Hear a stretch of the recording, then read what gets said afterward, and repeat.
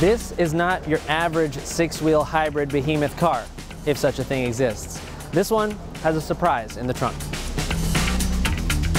Have you ever wished you could carry your own personal flying machine in the trunk of your car? This land aircraft carrier from Xpeng Aeroht could be the answer. Because of their small size and how heavy batteries for electric vehicles can be, most personal eVTOLs we see are pretty low range and require some kind of separate trailer to transport them to their takeoff point. That's where this six-wheel mothership comes in. Not only is it designed to transport a two-seat personal flying machine off-road to whatever scenic lookout you'd like to fly around, it can also act as a charger, so when you arrive at your destination, the eVTOL battery is full and ready to fly.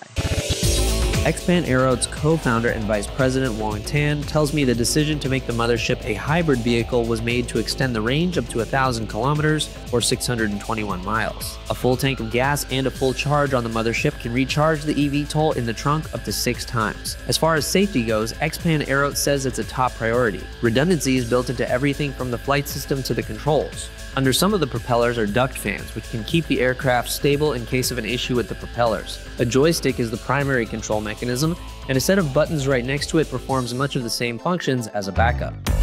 We couldn't sit inside the mothership this time, but Xpeng Aeroht did let us inside the eVTOL module, which has already conducted manned test flights. As you can see, it's pretty cozy in here. I'm about 5'11" and change, so I'm not hitting my head on the roof. I have enough room for my feet. It feels pretty good. If you're a few inches taller than me, you might be hitting your head. If I really stretch, I can hit the roof, but this thing has to be compact because it's got to fit in your trunk. I've personally never seen anything like this. The closest thing visually I'd say is the Cybertruck because of the light bar in the front and the overall shape and color. However, Xpeng Aeroht's modular flying car serves a very different purpose. Actually, I think this form follows the function. Why we have this design, I think not just for cool, I think it's more for the capability of this vehicle, for the actual weight of this eVTOL, and have the capability to go off-road. And secondary, we think about how to make it futuristic, like we bring it from the future.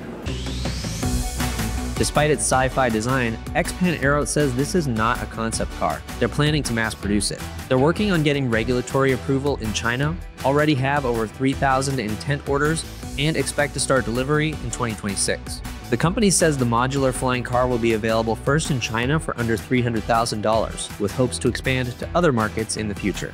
What do you think of the Xpeng Aeroht land aircraft carrier? Let us know down in the comments. Thanks so much for watching. Subscribe to CNET for the latest and greatest tech news. Now, if you'll excuse me, I'm going to take off.